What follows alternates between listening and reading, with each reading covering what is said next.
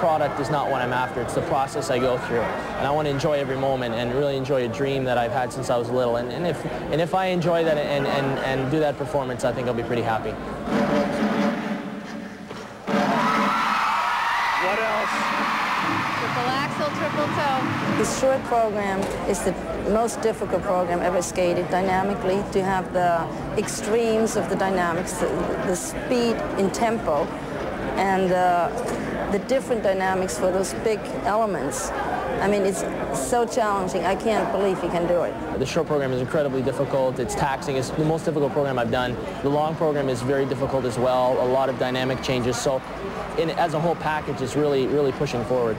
Your life's work has been pushing limits. Why is it the short program? Why now? Why this time to challenge yourself in this way? I think it's something that I know I craved another level. You know, you work so hard at something, and then all of a sudden you just know you can take on something more, and you just take another level forward.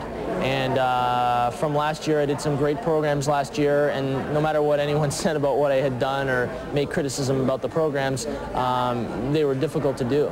And again, this year we wanted to take another step forward.